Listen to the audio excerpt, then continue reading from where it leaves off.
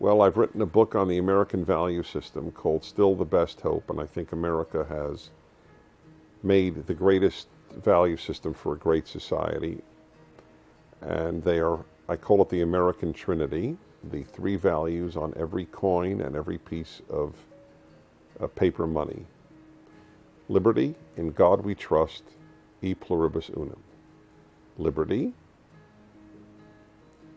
the person shall be free of coercion, which necessitates by definition small government. The bigger the government, the less our freedom, by definition, in Europe or anywhere else. Number two, in order to be free and not be bad, if you're free, who's going to keep you good? Since the founders of America didn't believe that we're basically good, nor does Judaism. How do you have free people who are good?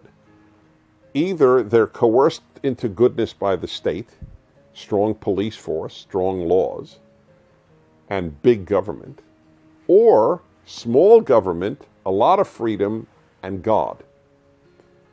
People accountable to God. The founders of this country were rooted in the God of the Hebrew Bible, the God of the Tanakh. The number of Jews who know the following is the number of Jews who know this is about 1%. Maybe, I don't think 1 out of 100. There's only one thing, one verse, one sentence on the Liberty Bell. It's from the Torah. They were steeped in the Torah, the founders of this country. They were Christians who believed in the Torah deeply, and in the whole Tanakh. And so they understood that we need this God, the God of the Bible, to feel accountable to keep a free society.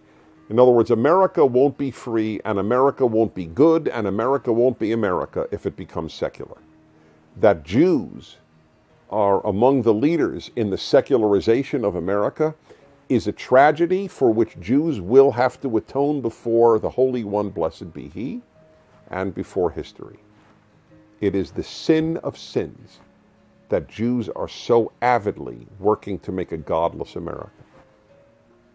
It is something that will lead to the collapse of the greatest society in history and the society that has treated Jews the best in history. It's very terrible, terrible. In God we trust is one of the three values for a good society, and the other is e pluribus unum, for many one. That it doesn't matter what your race is, your ethnicity is, we are all God's creatures, we are all Americans. Whatever your religion, that's fine. Obviously, that's fine. I'm deeply committed to Judaism as an American, obviously. But those are the three great values.